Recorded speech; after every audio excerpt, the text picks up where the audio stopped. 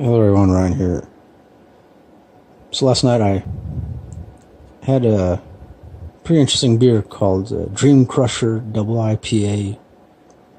It's brewed by the Deep Ellum Brewing Company, and it's 9.5% alcohol by volume, so it is pretty strong. But I mean, I guess I tend to gravitate towards strong beers most of the time. And so I tried this at my local watering hole. It's called Tin Man, and they have a lot of craft beers there. And they also do have a lot of other IPAs,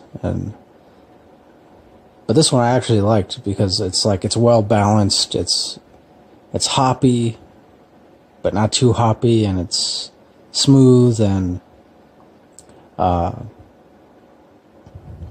of light, but really not too light. It's also got kind of a malty flavor to it. Like, it's almost like a malt liquor, but it's not. It's you know, beer, double IPA, but it has that kind of familiar malt taste to it. So, but again, it's overall, I mean, it's well balanced. I don't know how else to describe it. Yeah. I unfortunately I didn't get to take any like pictures or videos of myself drinking it, or because I mean, there's a lot of other people around, and you know, I don't know. Sometimes when I'm in like a crowded public place, I don't really like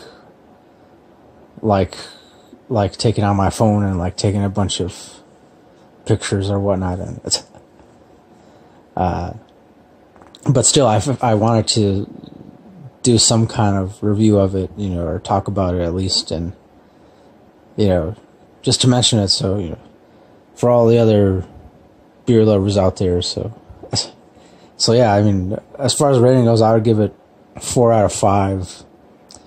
Yeah, because it's strong, it's well balanced, and if you like IPAs, especially if you like double IPAs, I'd definitely recommend trying it. So yeah, so that'll do it for this beer review.